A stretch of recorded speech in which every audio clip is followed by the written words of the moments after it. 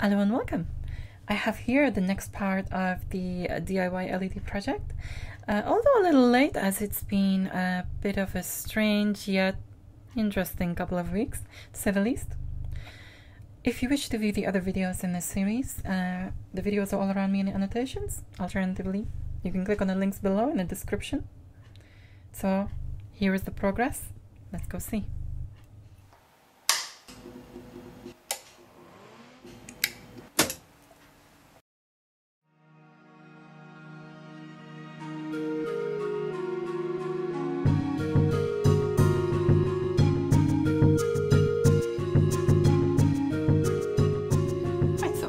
Here again with the panels. So both the panels complete and they both have the wires here. Everything's done.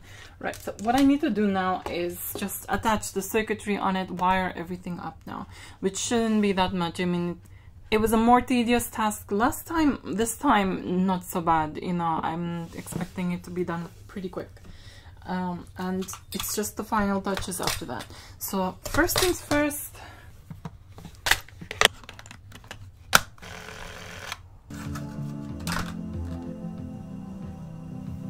Right, so I need to turn one of these over upside down, and first of all to heat the glue gun up, which I should have done. It's already plugged in, just switch it on. Let's move that T. Screw the power supply on the back of one of the panels. All the circuitry on the back of one of them. So one of them is going to be a little bulky, to be honest. This power supply's got some weird mounting system. Okay, so that screw is in there, and this hooks on here, hopefully, as if it's a clock on the wall. I'm not a big fan of how this thing mounts on here because it doesn't feel stable, but at least these two screws down here go directly inside, catching onto the wood.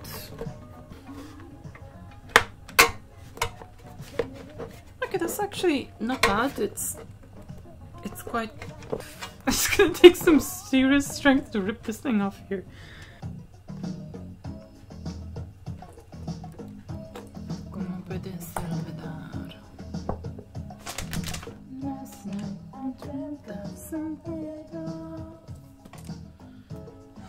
Alright, so all I'm going to do here is just one tiny blob of hot glue on a part of the PCB which has not got any contacts. Stop this sliding around, and once you've got that, what you want to do is just screw two parts of it in.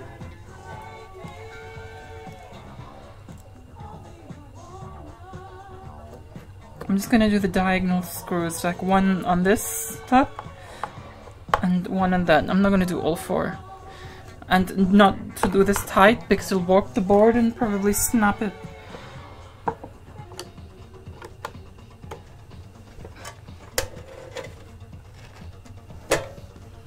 Right, to link each of the panels up, all I'm gonna do is use a usual DC adapter plug-in socket. I'm gonna have to think of some sort of cable management system to kind of like sort out the cable for this, because it's gonna be like a huge wire sticking out.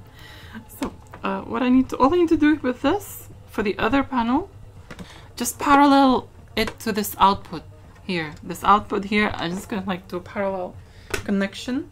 The wiring and all this is all connected and it's all done.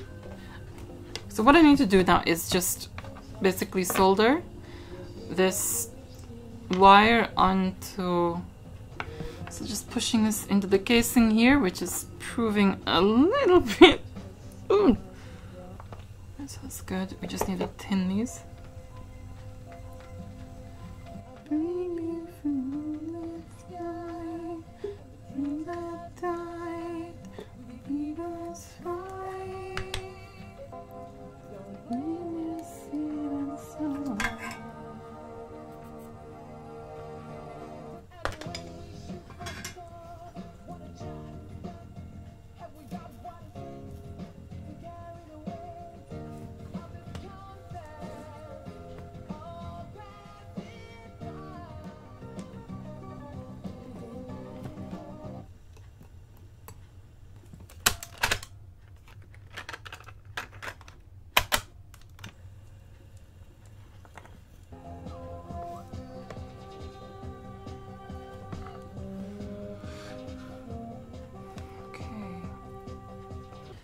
So all I need on this second panel is the socket, the DC adapter socket.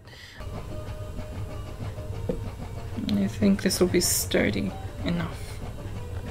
Maybe this is epoxy putty. So basically, if you like plasticine or Play-Doh, and just like epoxy resin, you have two parts that you putty together, you kind of mix together, and what you have to do then is mold it into whatever shape you want, and by after about 24 to 48 hours, it will basically just solidify and become like rock.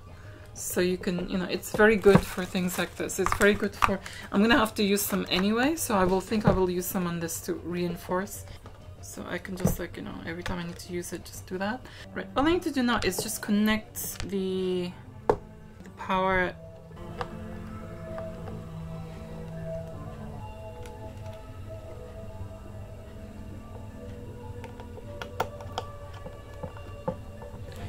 Connect the plug into that, and let's see if they both work. Yes, they do. Both work freaking amazing. I'm not gonna just leave it bare like this. What I'm gonna do is I'm gonna put Perspex.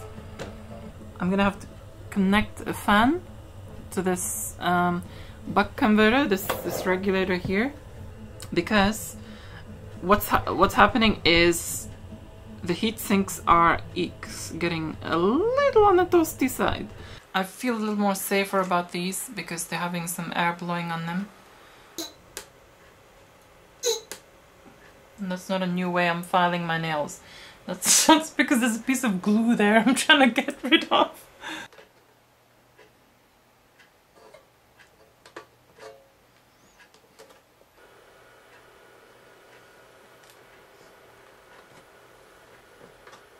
So it's the next day, and the epoxy resin here, the epoxy putty, has actually hardened. It's just like rock now. So it's very good for the cables. It's not, it's a good protector. So that's, I'm glad that's worked out. Okay, the next stage is the Perspex.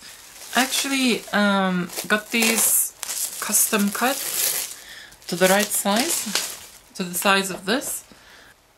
They're gonna be the thingy for the front covers. This is actually clear. It's just got some backing paper on it. So what I'm gonna have to do is very carefully drill 4 holes so that I get the countersink them, so I can get be able to screw it on there. Whoa.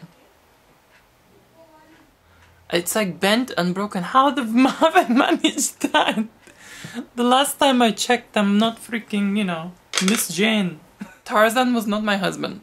So I think the drill bit is actually, broken itself. It's actually weak and old or whatever. But what I'm gonna have to do is just wait a few days to get the proper drill back, the big drill, and do it with that, because this is just not happening today. Right, so here I am, a different day and a better drill.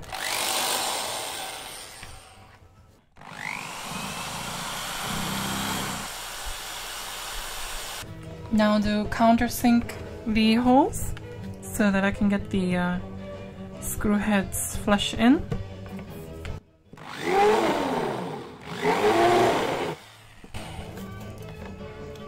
Nice.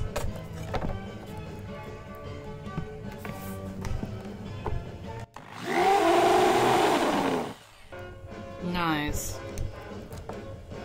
That's actually quite good. Right, so basically what I've done is I've drilled a hole and I've countersunk it. Countersunk, basically what you're doing is you're sort of beveling. When you bevel the hole from the inside, as in you do a dip, and you put one of these screws in, what happens is it actually goes in and the head is flush against, so there's no head of the screw sticking out. Wow, it's twice I've turned this tape around. What I'm going to do with this is I'm going to remove the, can you see the part where it just says acrylic and it's got this writing on it? I'm going to remove the label part. However, there is actually another layer which you can peel off and remove, but I'm actually not going to remove this one. And this is to diffuse the light. So I'm going to leave this on as it is, and I will demonstrate later on the difference in light.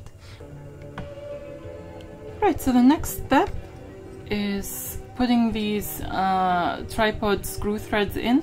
So you know, you can see there they have a bit of thing protruding out, and they have a circular thing here.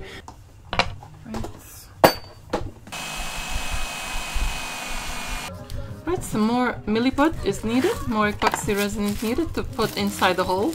Once this becomes rock solid, the link between this and the wood is going to be very robust.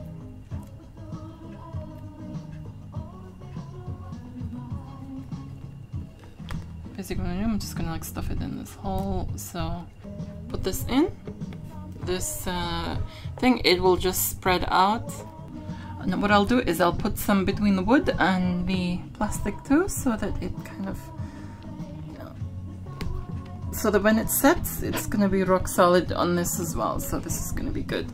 Yeah, that's gonna be strong enough.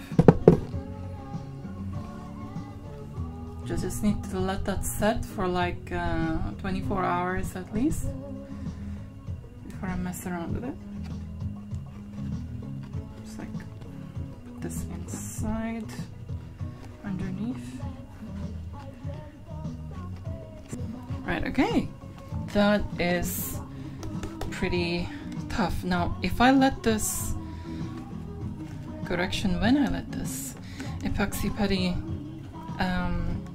set and solidify, it's gonna be like rock solid. Nothing's gonna shift this, so let's just kind of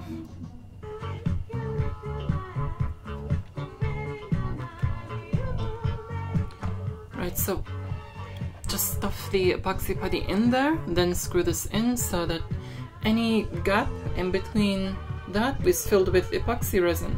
I love this milliput. It's actually very versatile. You can just, I tend to use it with everything. I was one of those people who kind of used blue tack or you know, the sticky tack that you stick on the walls. I just used to use that with everything. And this is just a version of blue tack or a sticky putty or whatever you call it. The stuff you stick posters on the wall with. This is just a version of that that turns into rock solid. So it's just perfect for me. I sound like a freaking saleswoman for milliput, but I'm not, I assure you. So we have everything actually done, to be honest, because we have the front panels, you know, are ready and to screw in the front, and these just need to set. Now once these have set, I will demonstrate everything with the front panels and all. So until then,